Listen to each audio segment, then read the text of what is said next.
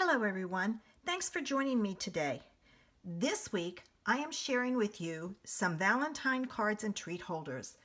It's coming quick and you need to get some cute little things made for all the kids that you send treats to.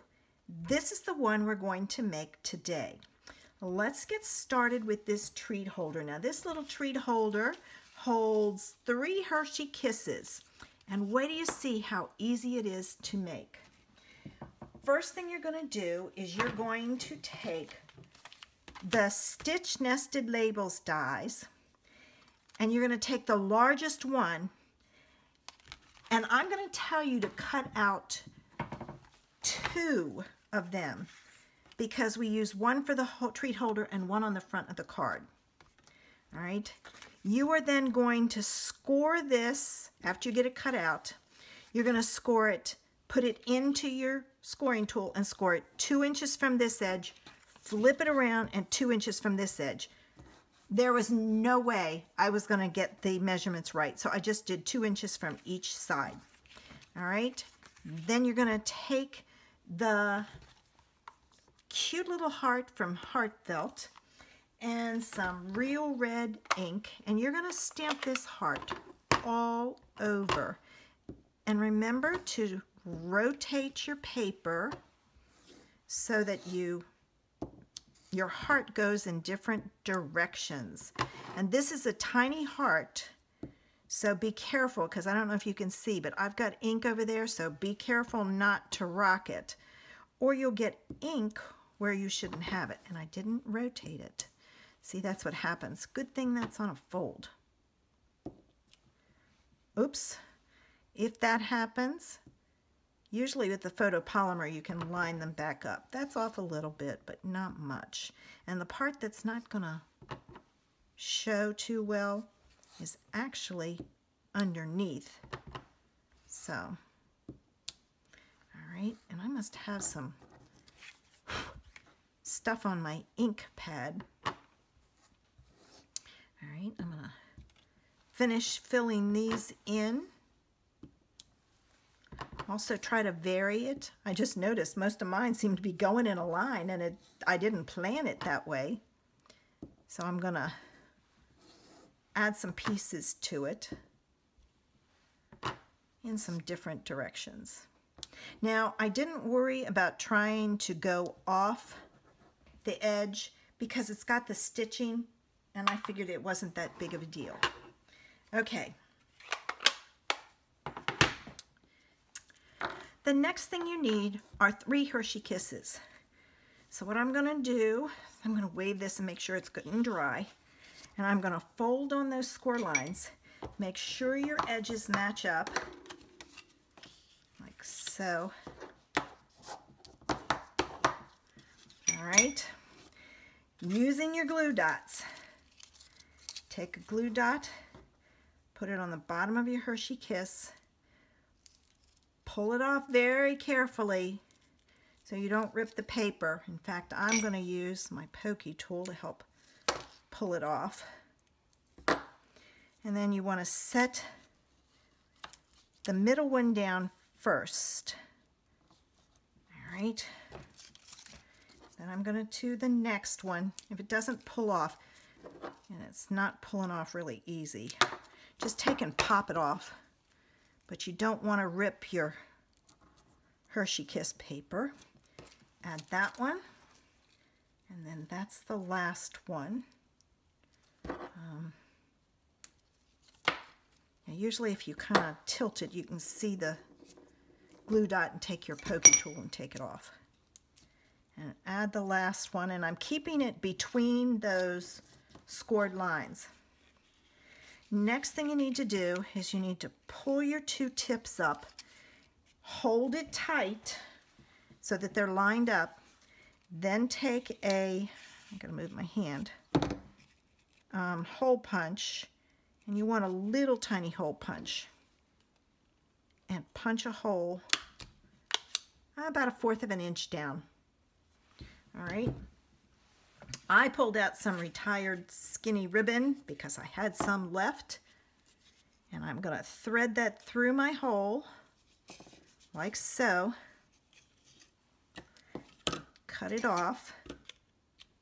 I'll trim that other end when we're done. And then I took some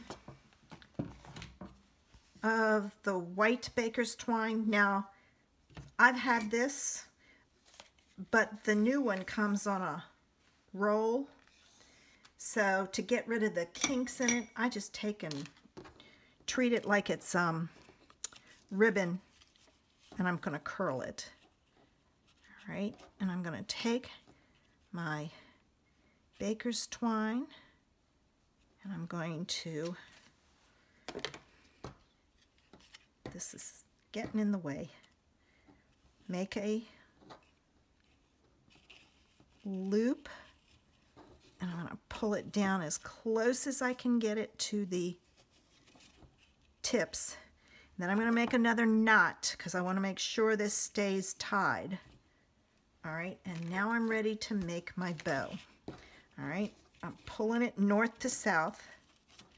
All right, take the bottom one, pick it up, make your loop, top one over and through the hole, and pull east to west.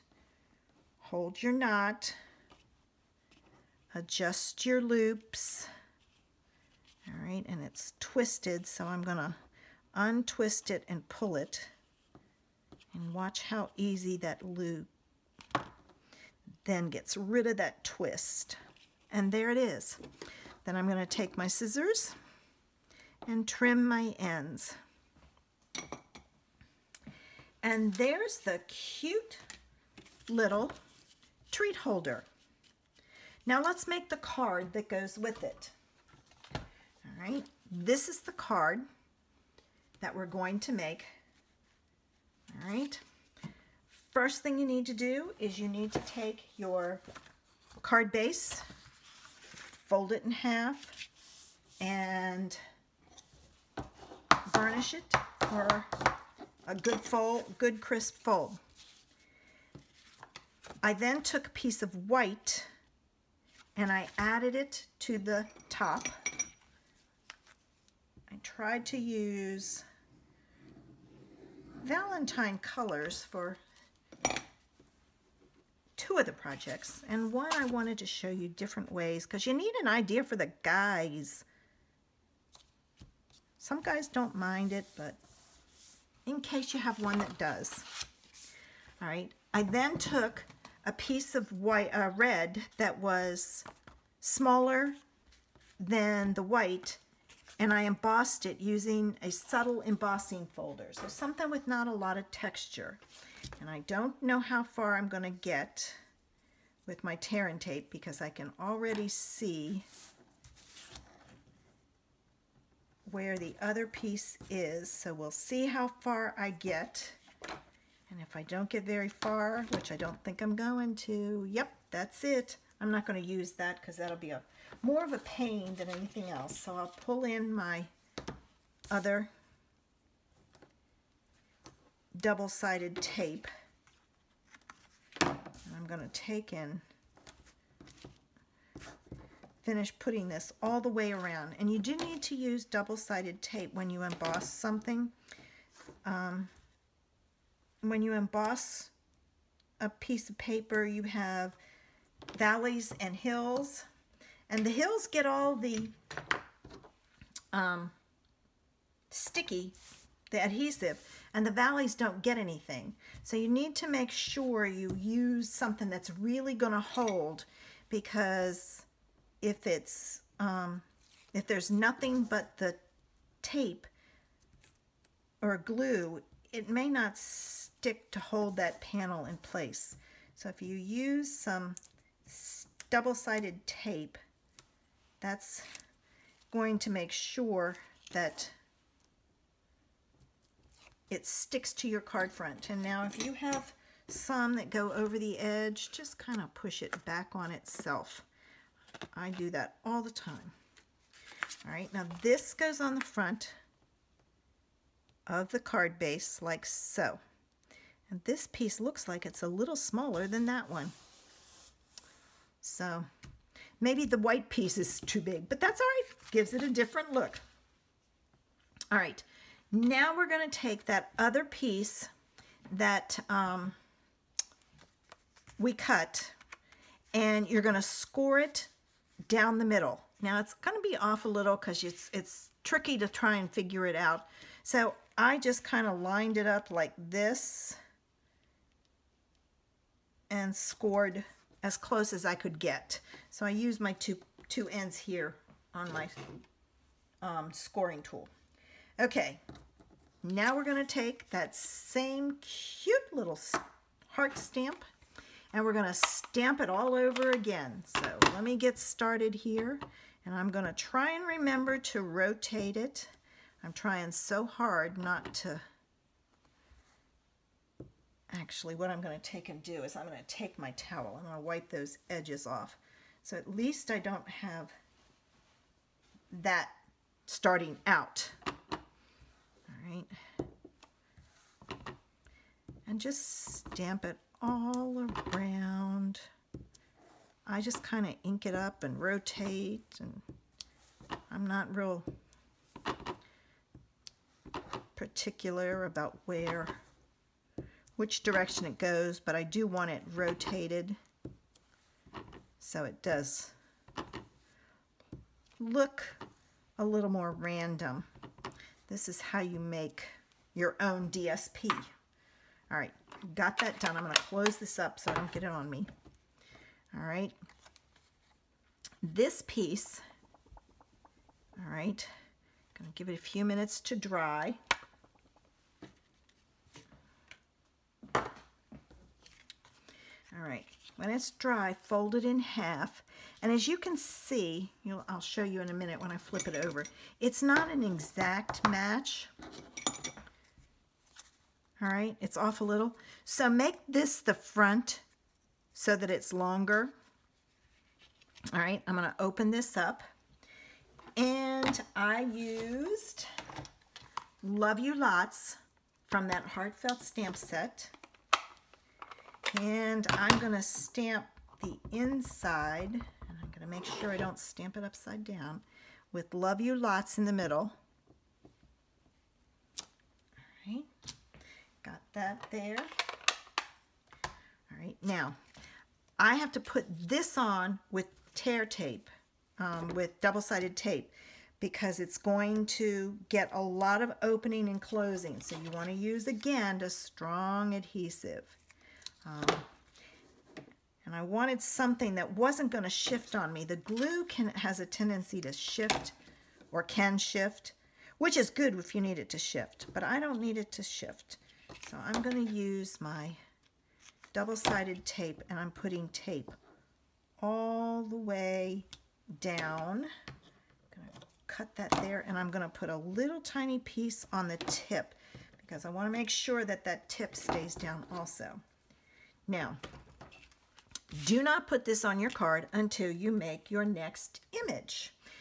Reason being is you need to make certain you have space. So I pulled in a piece of white, and this time I used the outline and that lacy heart at the top. So with my outline, I'm going to stamp that first. If you're afraid you won't get the image inside lined up, stamp it first and then do the outline. Since it's photopolymer, it's pretty easy to see, so I didn't have too much trouble. Like so. All right. And now I'm going to pull in my punch.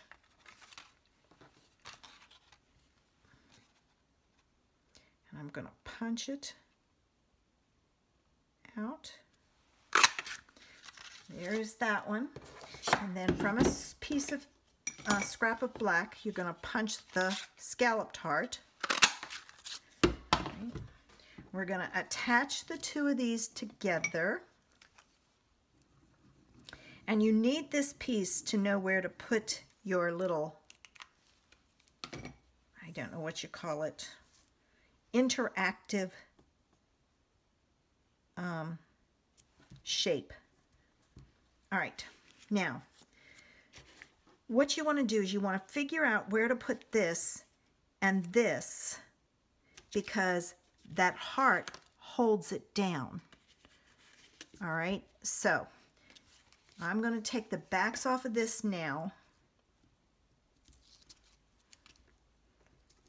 So I'm ready to put it down, and then I'm going to use my punched heart to know where to put this, because if you put this down and you don't have enough space for your heart, it's not going to work. Ooh, one stuck to me. I got a couple of ends over here that need to come off. So what I did was I held it in my hand and I kind of laid my heart on there, stuck that corner down so it wouldn't move on me, and then stuck the rest of it down. All right, now we want this heart to hold that down. So you want to put dimensionals on here, but you don't want it on this corner. So I usually put it, flip it over, keep my finger there, and then I take one dimensional and put it on the other one, and I know where the rest has to go. All right, so what I did was I kind of went around the sides, and I did stick one in the middle and one down here. So I've left that whole corner open. All right, I'm going to take my backs off. Maybe get that one before it sticks. Come on. All right, got all of these, and now I'm going to take and I'm going to add that to the front of my card, and it's done. And then I use the same heart for the inside of my card and my envelope. And there's our completed set. I hope you're looking for some Valentine ideas, because I've got some more coming later this week. Make sure you come back and check me out.